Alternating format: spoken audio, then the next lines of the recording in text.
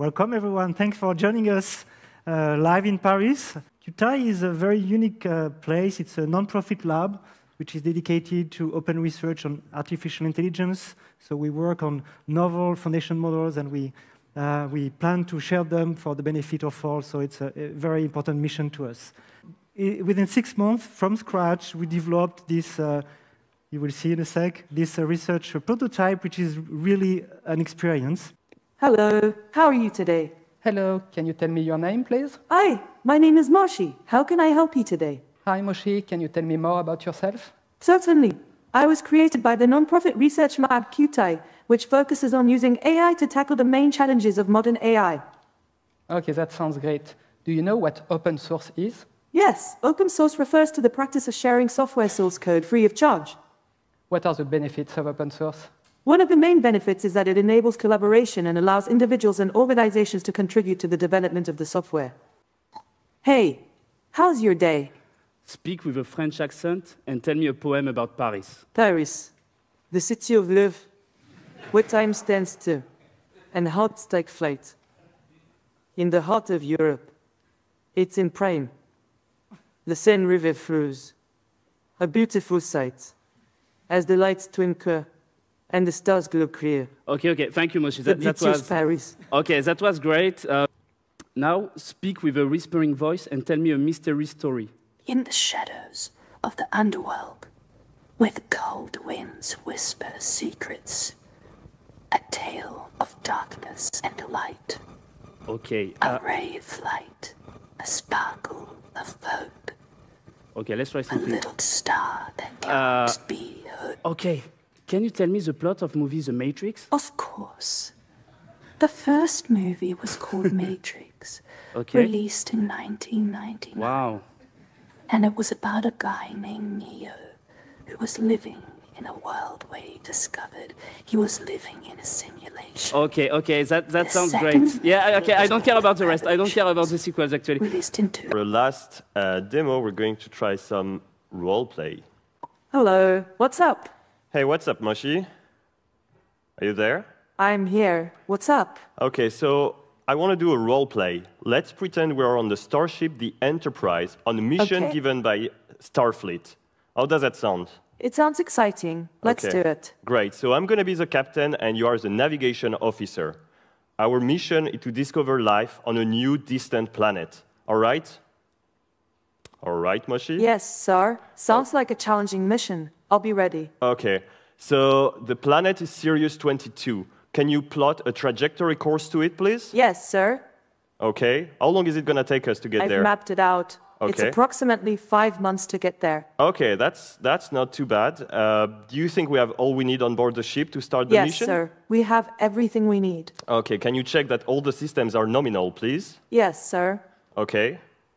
Are all the systems nominal? Yes, sir. Okay.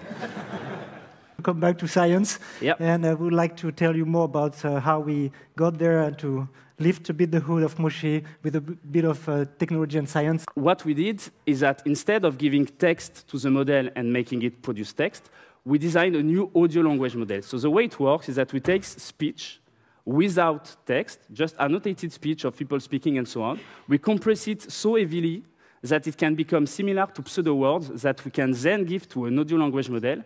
And this audio language model takes a small snippet of audio and is trying to predict the next segment. And if we do it enough, then the model has learned a lot, as much about speech as a text model, language model will learn about text.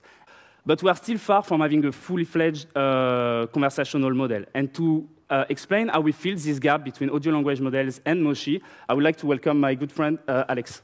So the first aspect is multimodality. And Moshi can listen and generate audio, but it's not the only thing. It also thinks as it speaks. The second aspect, and probably the most important, is the fact that Moshi is multi-stream. There is not just one stream of audio with, like, for instance, us talking and then Moshi replying. It's actually 2 streams of audio because we want Moshi to be able at all time to speak and to listen. To talk a bit more about how we train Moshi. We have to rely on text to acquire knowledge. The first step of training Moshi was actually to train a text-only large language model that we called Helium. The second step is actually to perform some joint pre-training on a mix of textual data and audio data. The goal here is to learn a common representation between text and audio so that the model, when the model is generating audio, it can actually use all the knowledge that it acquired by being trained on text. Once we've done these two steps, what we get is what we call a foundation model for audio. And so basically, that's a model that can take audio as input, generate audio, but at that point, it doesn't know how to hold a conversation. We need to do what's called fine-tuning on conversation data. Here, we decided to rely on synthetic dialogues to train the model. So how did we do that?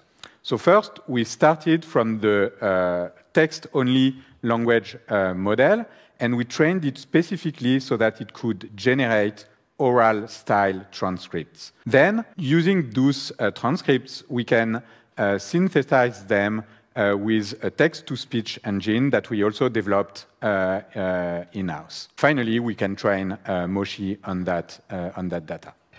There's one last ingredient to get to Moshi, and it is its voice. So we wanted to give Moshi a consistent voice across interaction.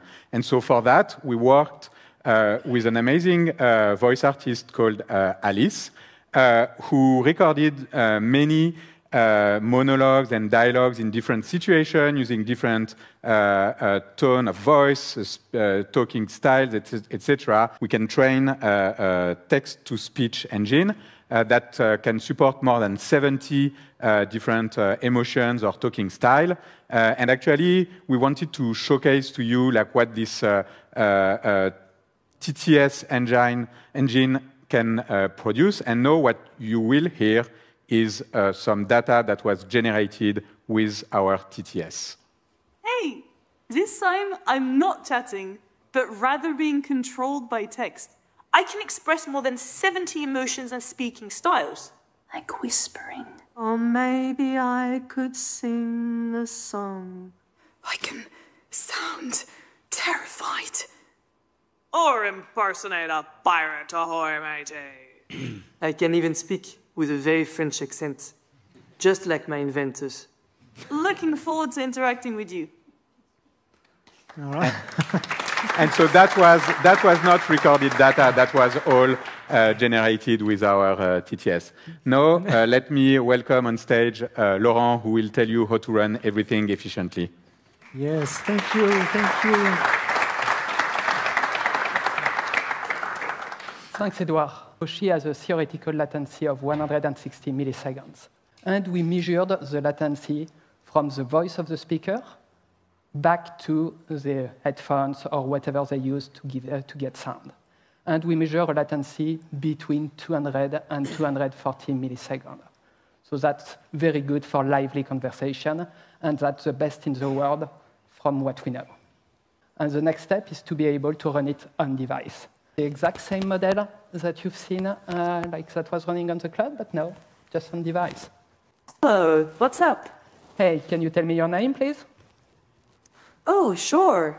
How are you feeling today? I'm feeling pretty well, and you? That's great. I'm Moshi, and I'm here to help you make the most of your day. And I've been working a bit on making Moshi a bit more compact. So what we did is essentially compress both the model weights as well as the conversation history using state-of-the-art compression techniques such as quantization. And what we find is often that the text and audio modalities kind of behave differently after quantizations.